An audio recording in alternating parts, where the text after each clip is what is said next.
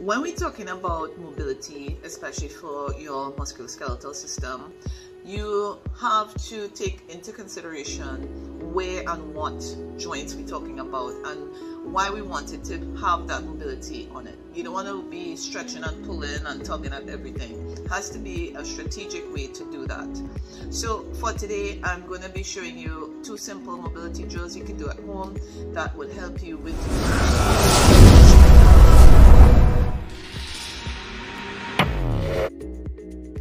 your thoracic spine.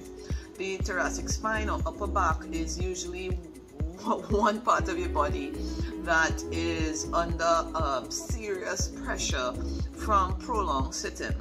Now we could talk about other things, but today I'm just talking about the thoracic spine and how you can work on, first of all, being aware that you are in a position that is causing you to have your position and your posture compromised, and also your movement being compromised over time, and how we could help offset that.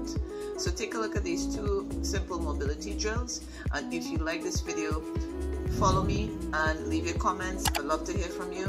What are you suffering with, and what do you need help with in your mobility or movement patterns? All right, check out the video.